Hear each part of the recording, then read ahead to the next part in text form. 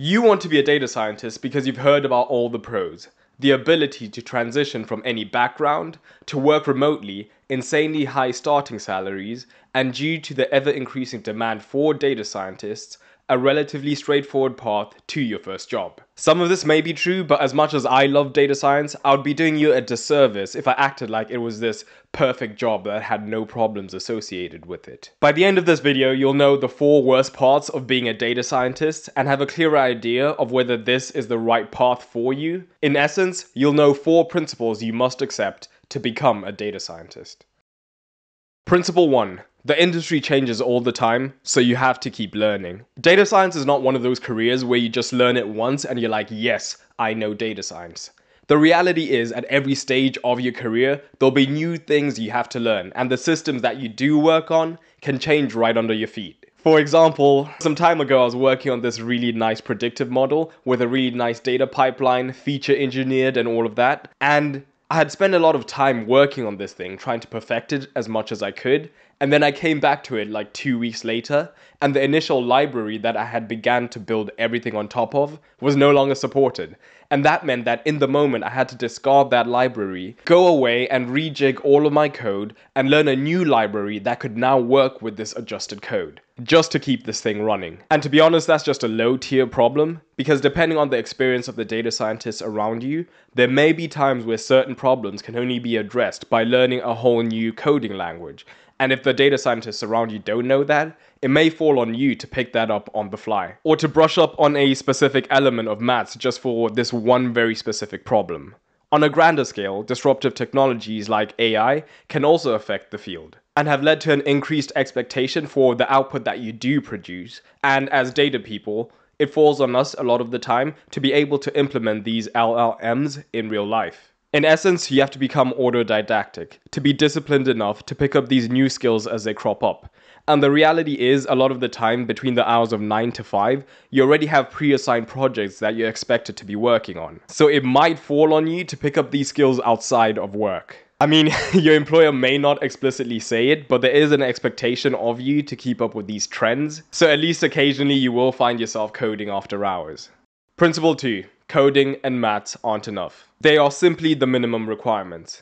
Think about it, if I fill this room full of data scientists, every single one of them would be able to code, have a decent level of mathematics. And unless you're truly elite at either one, it's hard to make that your unique selling point. So in many ways, you're always looking for new ways to set yourself apart from the herd.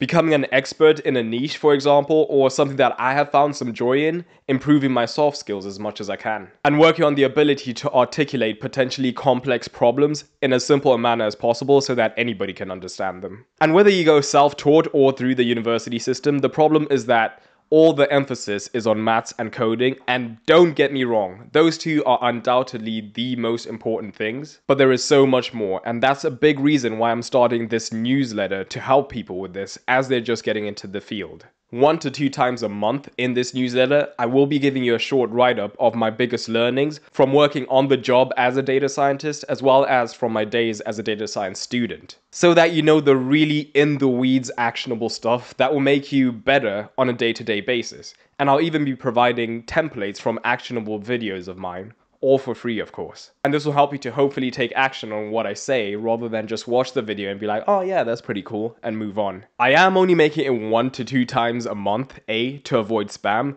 and B, to make sure that I'm not just putting it out just because there's some artificial deadline, so that I can actually take the whole month to learn stuff, pick out the most important things, and then give them to you. So if you're interested in that, it's absolutely free. Sign up through the description below. Principle 3, you will feel like a failure. Embrace it.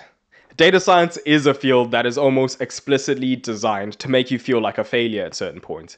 And this stems from the fact that there is such a wide breadth of knowledge that you at least have to know something about before going extremely deep and becoming an expert in one area. So for example, if you are transitioning from a non-technical background like I was, things like coding can be extremely challenging just because it requires a whole different type of thinking. I mean, I've shared on this channel before how I had never failed a single exam in my life until I took my very first coding exam in university, and that was quite frankly disastrous. So you combine having to learn all these new topics with Every new article or YouTube video telling you that you can go from zero to a data science master in like 10 days or whatever ridiculous timeline there is. And you begin to wonder, what is wrong with me? Why can't I do these things in such a short timeline? Am I a failure? But once you begin to anticipate that you will fail at certain points and you begin to anticipate these roadblocks, you stop thinking about that, and now you look at these failures as an opportunity to learn something new, because you realize that there will come a point where you're able to do this fairly easily. So you have to learn to approach learning new topics as an opportunity of growth rather than an area of potential failure. It reminds me of this Winston Churchill quote I recently came across. Success is not final, failure is not fatal. It is the courage to continue that counts. Principle 4. Getting a job is not easy. You have to earn it. Everywhere you look, the news sources will tell you that there is a shortage of data science workers. That basically there are more jobs available than there are employees capable of filling those slots. This leads to a misconception amongst prospective data scientists that you'll basically be able to walk into a job. Like, these people will take anybody. And honestly, that's just not true, especially at the entry level, because it can get pretty competitive, as it is a field that draws a lot of smart people. But here we see one junior data scientist, ICF London, 295 applicants 2 days ago. And this is from a recruiting company, 20k a year, not much at all, but still, people are looking to get their foot in the door. So 4 days ago, 610 applicants. Another recruitment company, junior data scientist. Okay, there we go. Now we're talking. But anyway, 2 days ago, 388 applicants. Regular data scientist, doesn't say junior or senior. Oh, to be fair, that's a month ago. And here we have one 2 weeks ago, 272 applicants. Not too bad. Ooh, and some Bristol too. Interesting. With so many applicants vying for the same roles, you have to earn your way to it, to find a way to stand out. Primarily, this is by creating a really nice portfolio that does appeal to employers. But there are definitely other ways of doing this, for example, competing in Kaggle competitions to tangibly show your expertise, or an underrated one, being able to network on LinkedIn and online resources, as well as in person. And I know the applicants to job ratios that I have just shown you may scare you off, but to be honest, new data science jobs come on the market much more often than any other industry that my friends work in. So there is definitely the opportunity to get a job. It's not unrealistic at all, especially if you're willing to do what it takes. Armed with these 4 principles, you now have a peek into the more challenging aspects that await you. If you can take these on and decide that this is still the right path for you, welcome aboard. I'm Data Nash, just a guy documenting his journey from being a data science newbie to one day being elite, sharing my successes, systems, failures, and all of that along the way so that you can get to where I am now and far beyond that much quicker than I have, hopefully. So if that sounds good, hit like, hit subscribe. And if you need a roadmap to help you get into data science, I have a free one through that newsletter below, but you can also watch this video where I explain everything that I did in my data science degree.